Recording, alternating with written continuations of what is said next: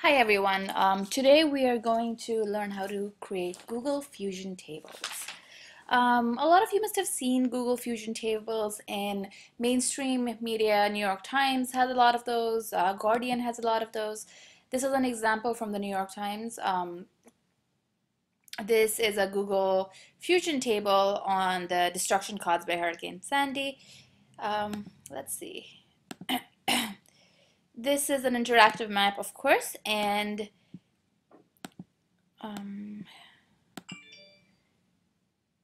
so the red shows destroyed areas, the yellow shows a major destruction, and the blue shows a flood zone.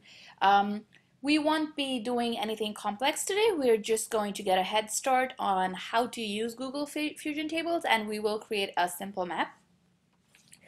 I figured we could plot school attendance in New York City and see what percent of students have actually been attending schools by different school districts. So to do that, we are going to need two data sets. One is going to be a data set with the geometry of the location we are trying to plot. So for example, when New York Times did this, they must have plotted this by the flood zone. So everything in blue over here, this was probably plotted by a KML. That's just a guess, of course, but I am guessing that's how it was done. We will have to find the KML for all New York City school districts, and we will need data on school attendance in New York City, so the actual numbers. So let's start by trying to find data on school attendance in New York City. So I've actually kind of already done it, but I am just gonna show you how I did it anyway. Just simply typed on Google school attendance in New York City by school district.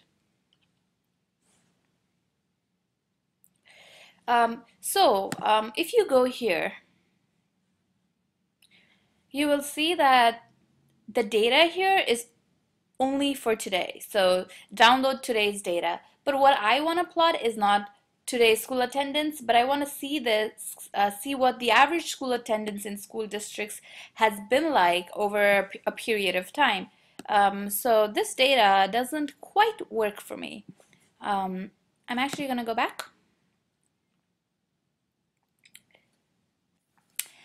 I'm going to try and find this data in the New York City Open Data website, which has all kinds of data available.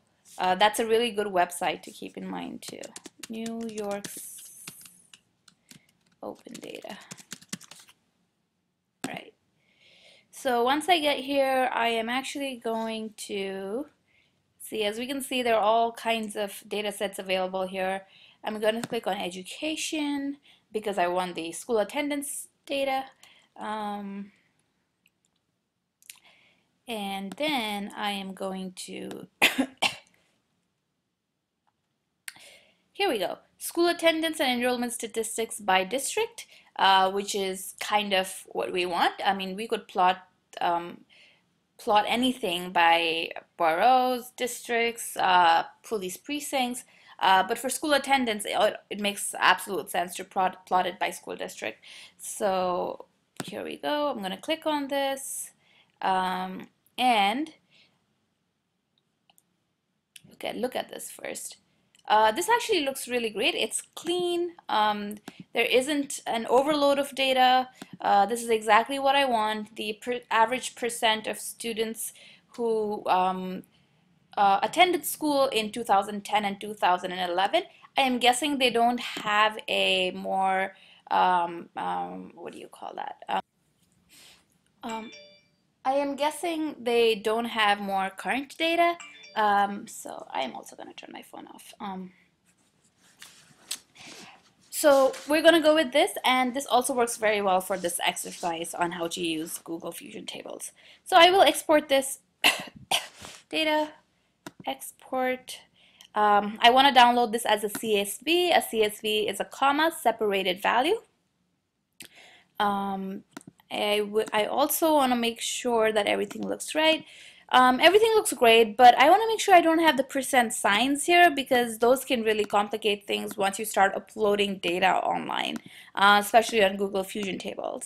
So what I'm going to do is I'm going to go ahead and get rid of the commas. I mean percents. Here it is. I did that.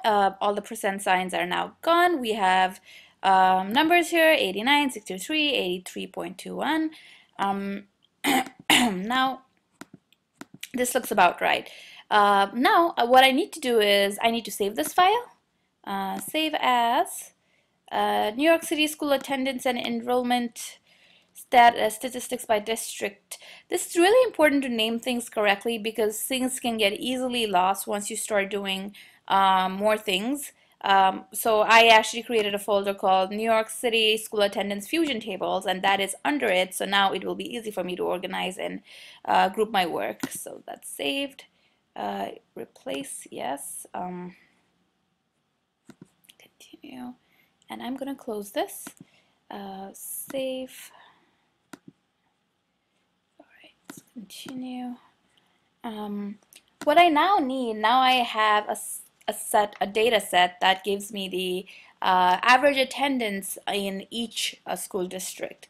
Now what I need is a KML. A KML is basically, like I said, a region that is defined by a series of coordinates. So for example, this would be at least a few thousand different coordinates that define this this strip of land.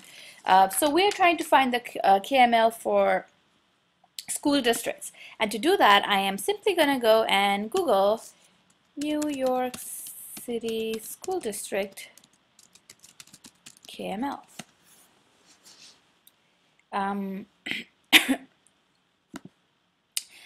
So this is a site by Columbia, yay!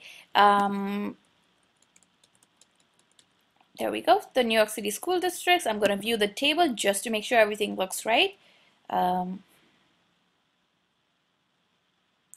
Everything does look great. You can see the little boundaries around this red blob, and it also gives me the option to download the KML, which is what I'm going to do. All right. But as this is getting downloaded, I also want to make sure that this data matches up to the other data we have. I'm going to look at the table view for this, and here it is. We do have a column that says school district, and in our other data, which is over here, we also have a column called school district. So this is school district. But if you notice, there are differences here. While they mean the same thing, this is called district 1, district 2, whereas the other ones simply just as numbers. So what we need to do is we need to change one of them so that they look exactly alike. That is the only way Google's gonna recognize that these two data sets need to merge, which is what we're gonna do later to create this to plot the enrollment percent of students who attend New York City schools. So what I'm going to do is I'm actually going to go and change the district. I'm going to delete district completely from this thing so it looks exactly like our other data. Now that I've done that, I'm simply going to save this again. File, save, continue, and I'm going to close it. Continue. Now this column matches the column I just changed. What we need to do now is go to our Gmail and then access our Google Drive.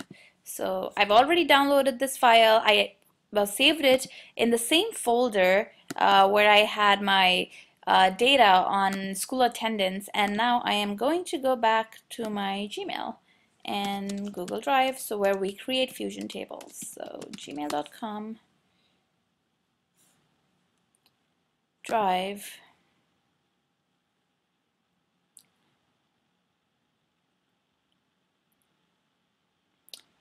create fusion table. So this is what you want to click on.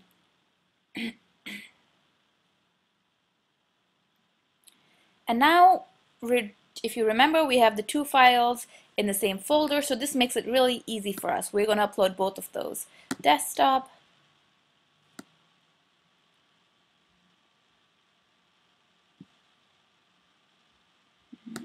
New York City Schools, open. New York City School Attendance, open. So what CSV, comma separated value, or separator character is a CSV. That's how we downloaded the data. And just click on that, go next.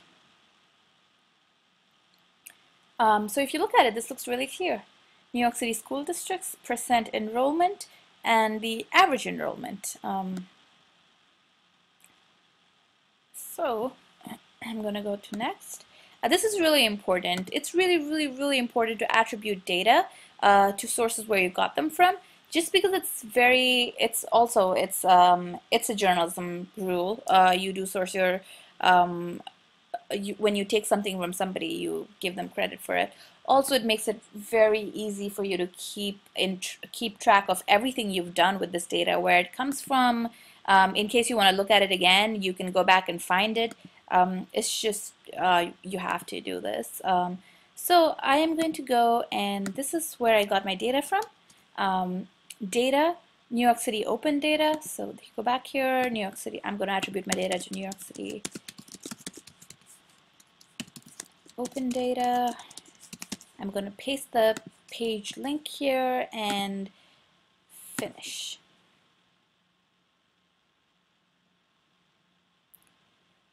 Okay, this looks great. So now what I need is I need a map to place all this information on, which means I need to go back.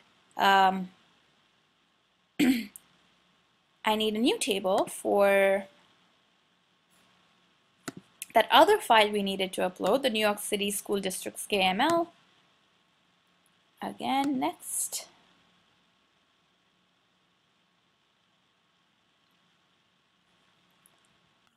All right, so here is the uploaded version of the KML that we downloaded from the Columbia site.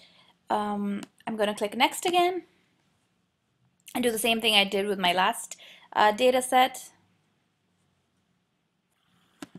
Attribute this to DM Associates, Columbia Journalism School. Take that link from here, comments. All right, and finish.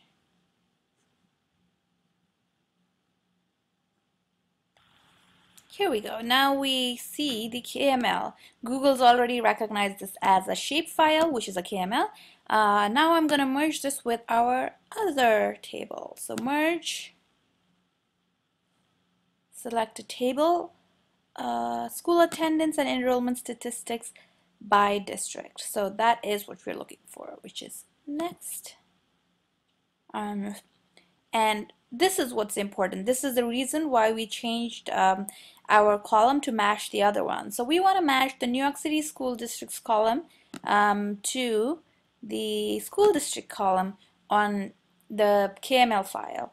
So next, do we need the description? Maybe not. The geometry, vertex count, I don't know what that is. Probably not.